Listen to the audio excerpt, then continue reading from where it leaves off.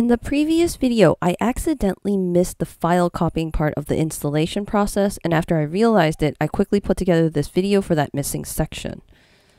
If you have the correct build installed for Houdini that matches the UE version that you want, you'll find the Unreal Engine version listed here in your Houdini installation folder.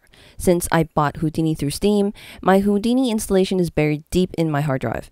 If you bought Houdini through the official sidefx website, the default installation folder should be on your C drive. On my hard drive, because my C drive is full and I installed Steam on a different drive, which I named H, mine is located here. The Houdini engine plugin is actually embedded inside the installation folder of Houdini itself. Since we want UE 5.3, we go into the 5.3 folder, and you'll find another folder named Houdini Engine.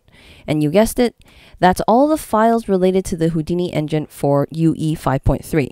Next, we need to find the folder location for Unreal Engine to install all this stuff. And that's located on my H drive as well, just because my C drive was full even before I decided to learn UE.